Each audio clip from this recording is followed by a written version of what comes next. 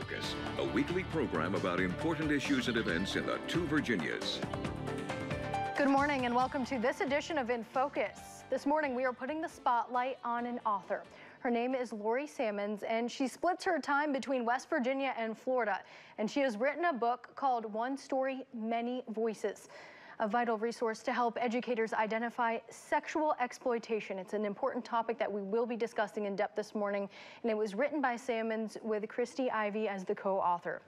And Laurie has a background in education, dedicating 45 years of her life as a teacher, gymnastics coach, and an adjunct college professor. And for the past 15 years, she has been a consultant for a professional development company. She has administrators and teachers all across the U.S. and even in 8 foreign countries that she works with and helps. Laurie joins us now in the studio. Laurie, thank you so much for being here. Thank you for letting me be here, Melinda. I appreciate it. Absolutely. And you have recently released a book regarding sexual exploitation. So what brought you to even start writing about that topic, Laurie?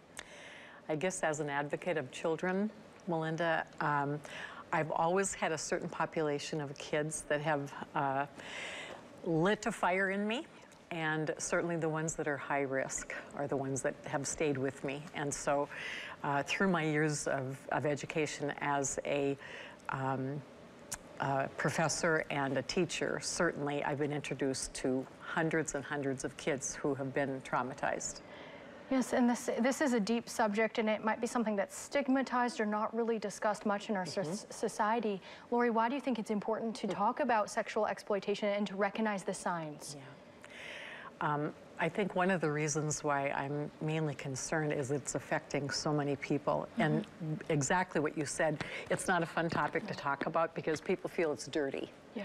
You know, and awful, and there's so much shame that comes with it. But I think one of the major reasons why it's important to visit about it, Melinda, is that 1 in 4 females and 1 in 13 males have been affected by sexual assault during their lifetime. Wow. So, and during the COVID experience, it is incredible how the numbers hitting the hotlines for help have increased. Yeah, and 1 in 4 women and then 1 in 13 men. Yes. That's staggering. It is. Wow. It is. And Laurie, what is your personal why attached to this story? I love poetry as an English person, and I am so enraptured with one of the quotes from Gibran that says, let us be so connected with one another that when one weeps, the other tastes salt. And I'm impressed so much that there are individuals who have not had the opportunity to speak about this, that they've entrusted us with their stories so that others will speak. And I think one of the things, Melinda, that I'm really pleased about in doing book tour now across the country is we're hearing people after our presentations say, I thought I was alone. Wow. I thought that I was the only one, and if I wouldn't have worn the red dress, or if I wouldn't have gotten too close to my uncle, or if, and it's all this blame. And I think one of the things that is really powerful in the stories, these are all people who I know and love, and out of 12 stories, 10 of them had to wait until they were adults before they spoke. So they've been carrying this grief and these stories, blaming themselves. And of course, with that comes a lot of repression. And the deeper that those stories have been kept down, now we see PTSD, we see OCD, we see anxiety, depression, and unfortunately, many commit suicide.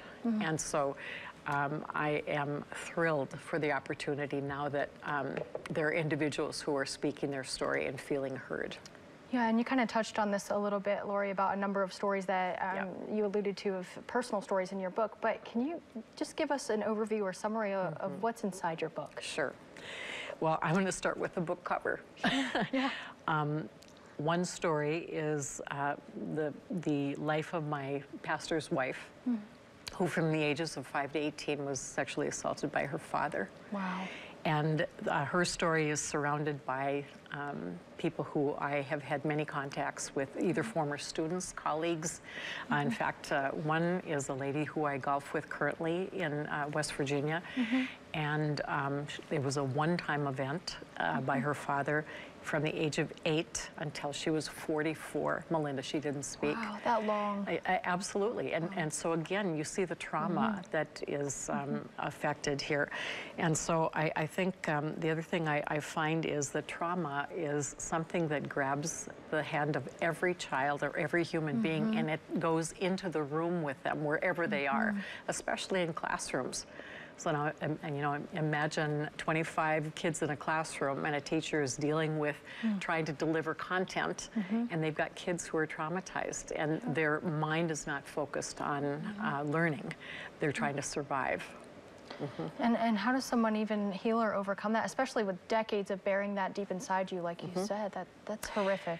There's a beautiful book, Melinda, called The Body Keeps the Score. And the research behind it is so powerful.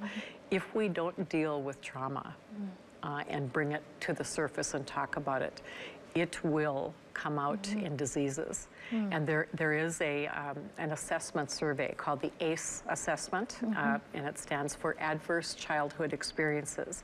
And I would highly encourage our listeners to take a look at that. Many of our people who are highlighted in the story, out of 10 questions, that from 1 to 10, 10 being high risk for long-term diseases, our characters in the story would be 90 to 100% yeses in terms of childhood neglect, abuse, and household dysfunction. So, you know, I've thought many times of adverse experiences that have happened in my own life, and I'm thinking that adversity really gives us an opportunity to be in touch with ourselves. And so listeners who are feeling that they're carrying this story alone, it's really important that they speak it, because it does affect behaviors with interpersonal, in marriages, wherever they go. Right, and like you said, it causes ailments, even the ability for children to focus in the classroom. It's so many issues. Yes. Can you read us an excerpt from your book that stands out to you, Laurie? We'd love to hear that. There are so many. Yeah, and I'm There are asking so you to many. pick just one. So I think, you know, this is the introduction, Melinda. This book is above all else an invitation and a call to action. Will you sit with us for a while and listen to the first-hand accounts, both harrowing and hopeful, of sexual exploitation, victimization, and survival and healing? Will you join us in the collective call to equip yourself with education, research, and strategies needed to truly advocate for and contribute to the healing of children? There's a quote that says, "The eye doesn't see what the mind does not know." And so that's why we believe that the voices of survivors in this story are paired with professional voices of advocacy. And I guess more than anything, we hope this book is an urgent appeal for all of us to be first responders. The stories in themselves, how the book is set up, is part 1 and part 2. Part 1 carrying the authentic stories of survivors. And the second part are strategies and evidence-based supports that are intermixed with the stories to show that there are some very positive things that can come out for people who speak. But if they don't tell their story, they will carry that to their grave. In fact, Linda, I was over in Lewisburg just recently doing a book talk, and there was an 80-year-old woman who was circling my table, and I could tell she was wanting to get a little bit closer and ask some questions. And so the clock was ticking, and I was needing to put things away. And finally, as I put my last book in my trunk, she said, "Mrs. Sammons, I have been followed by a ghost this last hour around this bookstore. And I just want you to know that I'm wanting to read the stories, but I just can't force myself to pick the book up." And the bottom line, Melinda, was that she had a sister who at the age of 5 told her, and the sister was 13 years old, she told her that her dad was touching her inappropriately, and the family didn't believe her. The unfortunate thing is that this girl left the house at the age of 18, and the family still does not speak to this little sister. This lady was 82 years old. Her 50-year-old daughter was with her. This was in Lewisburg, West Virginia. And and this is what struck me as something important for people who are listening. I find particularly older individuals, they really have a hard time talking about it, but here's what she said to me. I'm so glad that my sister didn't expose my dad, because it would have changed my opinion of my father forever. And so again, it's so easy to stuff the stories and not address them. But to have to go to your grave and not having contact with a sister. You know, and protecting her father rather than protecting the sister. Very, very sad. Very sad, and that changes both of those women's lives forever, absolutely. really. Absolutely. Really. Well, we have much more to talk about, Laurie. We do have to take a quick break, but this is, again, an important topic that we hope that you're learning a lot this morning, and we have much more to talk about, including some more of what's included in Laurie's book and an important website that we want to share with everyone. We'll be right back.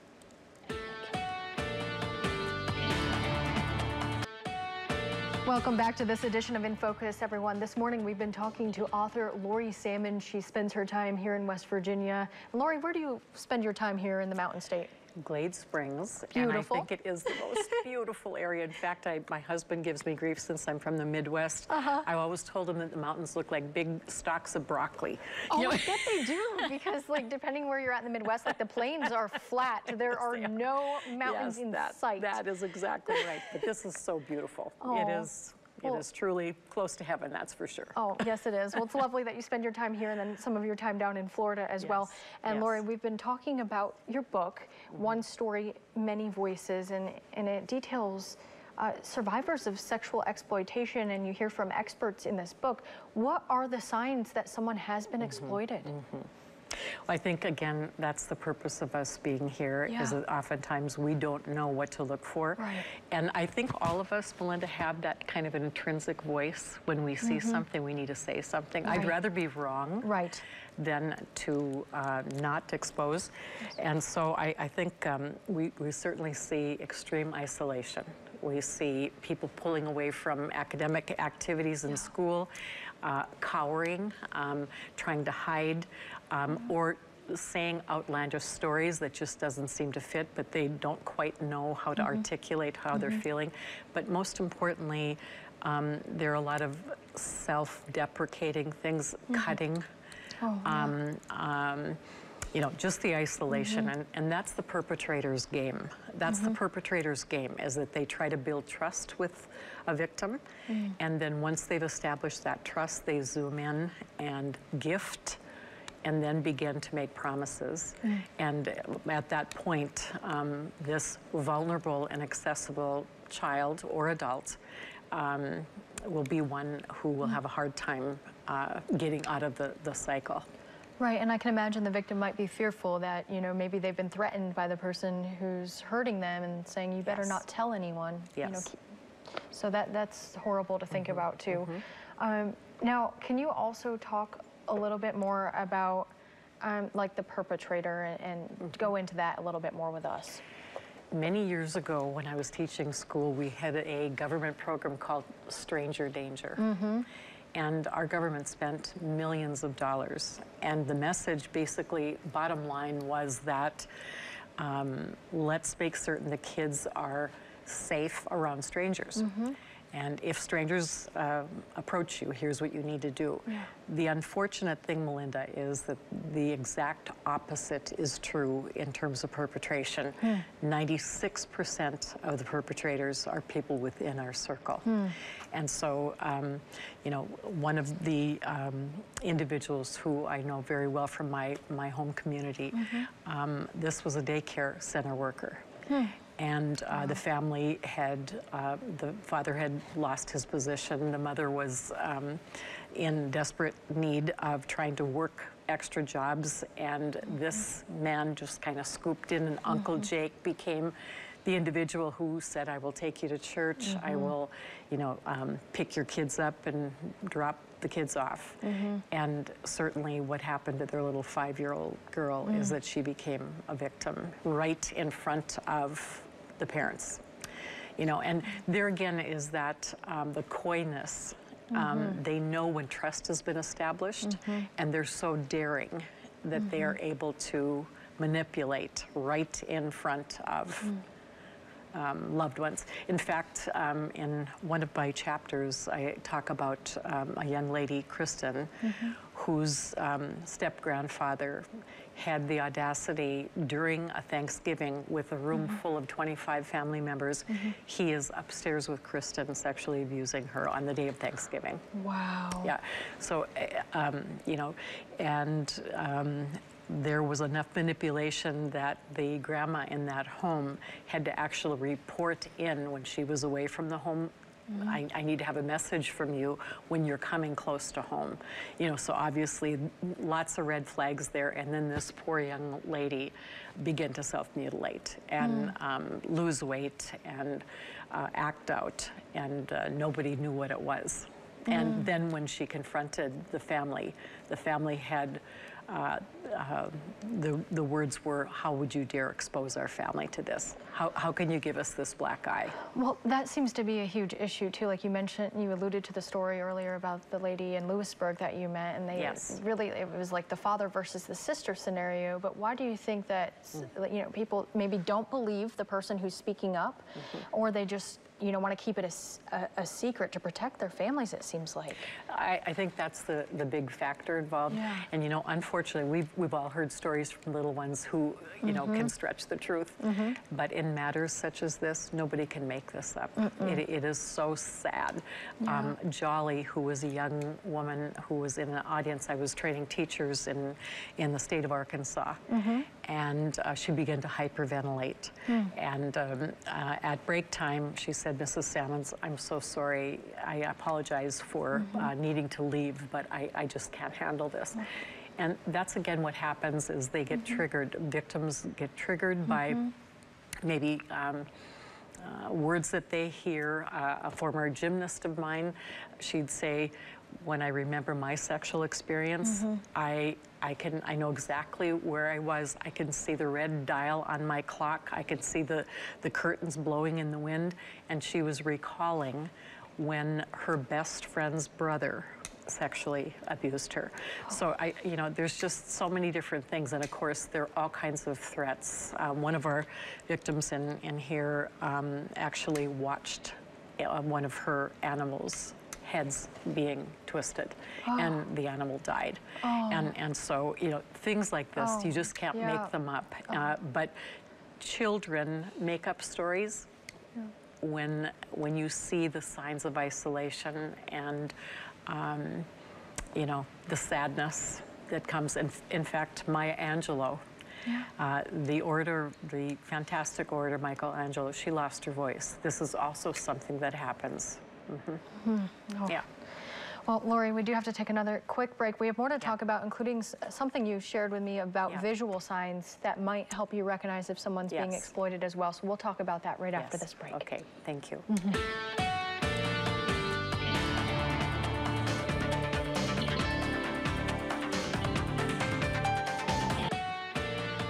Welcome back to this edition of In Focus, everyone. This morning we've been talking to author Laurie Sammons.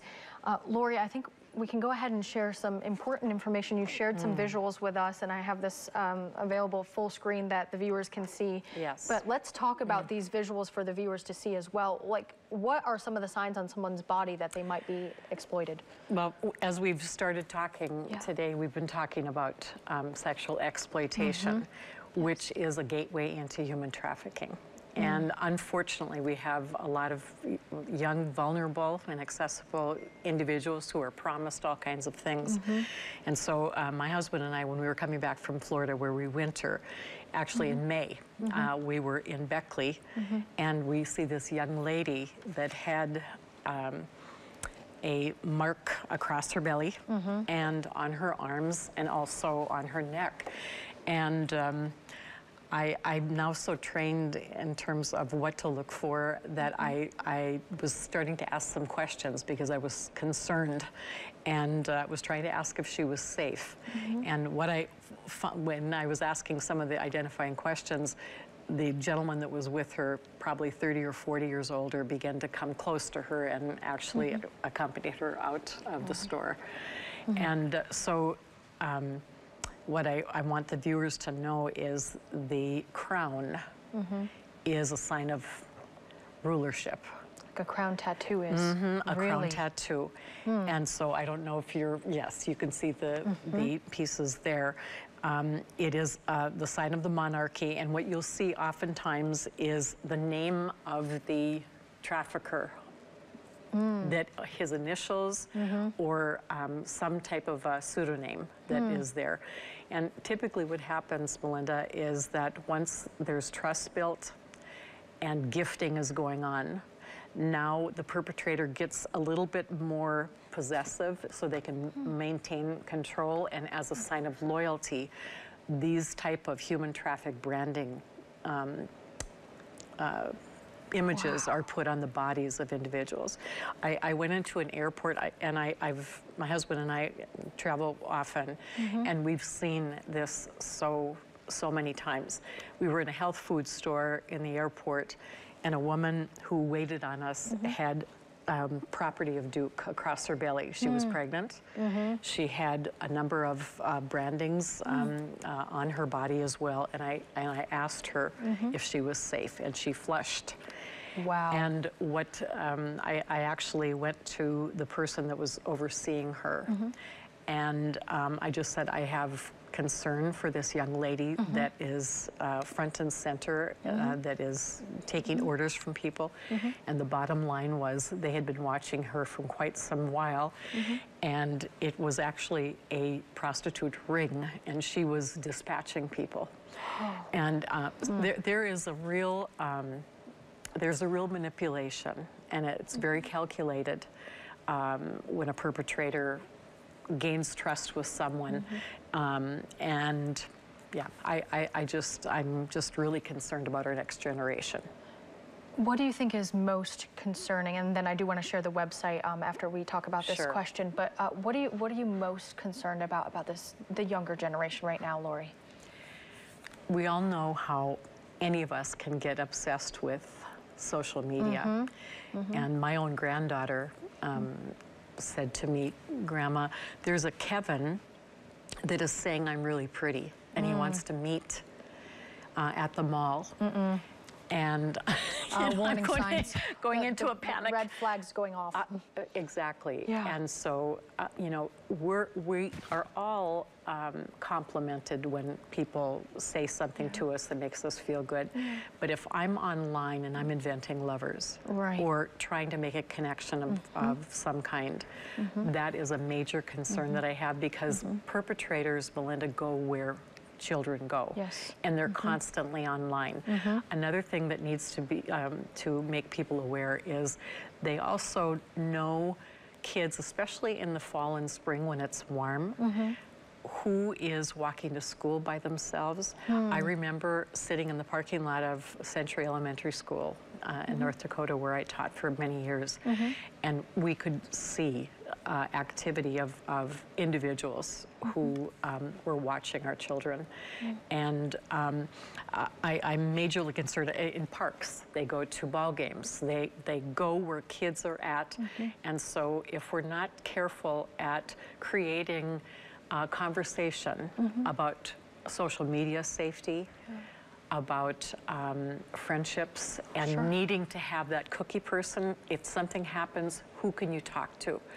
Our children are very, very vulnerable, and I'm concerned about that. Right, and as you mentioned, these perpetrators, they know where children hang out online. Kids are online, they're playing video games, so they know where to target the children, and that is certainly concerning. Let's talk about the website. I've started watching the video earlier, and it was very compelling to hear from the teacher and then the former law enforcement officer who's now retired. Let's go ahead and share that website. And we do have that where we can pull it up on the screen for everyone, but what is that website, Laurie? There are so many great organizations that are out there. One that I've had some affiliation with is Christie's Cause. generated by a person who has been a survivor herself and has done a beautiful job of connecting to vetted organizations like the National Center for Missing and Exploited Children. And so on the Christie's Cause website, what people will find is that there's a resource link, and there are hundreds of you know, how to talk to children so they're not fearful. Let's talk about media safety. Let's talk about how do educators document, or how do parents, you know, talk to the appropriate authorities. Yeah, there's many different topics that are on there, and there are live videos and PSAs on there too, the public service announcements. And I wish I had hours to talk to you, Laurie. We'll definitely do some follow-up interviews. We're almost out of time. We have about 30 seconds left. Sure. But where can folks purchase your book, One Story, Many Voices? It can be found on Amazon and in bookstores in Lewisburg as well. Many different places, but we are excited to give the opportunity for others to be first responders. Great. Laurie, thank you so much for joining us this morning and sharing important information with our viewers. Thank you so much. And that does it for this edition of In Focus. And the show is about people and events and important topics like what Laurie had discussed, recognizing signs if someone is sexually exploited. We dive into those topics here on In Focus as well. But if you have an idea for a segment, you can send me an email. You can reach out to me. My email is mzosh, M-Z-O-S-H, @WVVA.com. That does it for us. We hope you have a great day. Great.